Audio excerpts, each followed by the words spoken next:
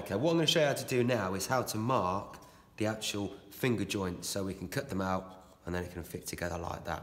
So, we take the piece of the wood here, the short one and the long one. What we've got to do is split it into 3.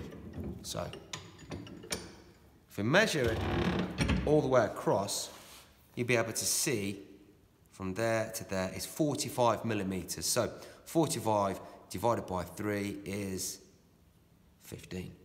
So I put a mark there at 15, then at 30, like that. I then use the tri-square to mark the lines across. So I put it like that and draw the line across. Do it on the other one as well. There. Like that. I then take it out the vise and lay it down. I can then project the lines from the top. I don't have to remeasure it again. If I can accurately line them up like that, I can mark it down. And I can do the same on that one as well. Now all you need to do is add, as the wood thickness is also 15 millimeters, I measure down 15 millimeters like that,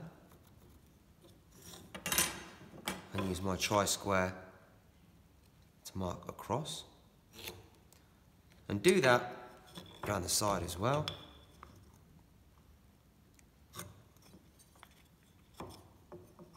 I've already prepared it on the other side, like that.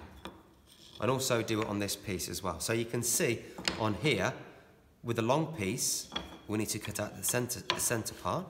So we mark it with diagonal lines as the waste material, like that.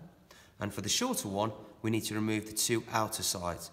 So we remove that by, again, using the waste diagonal lines. And that just reminds us what we've got to cut off and what we haven't got to cut off. In the next video, I'll show you how to actually cut out those joints.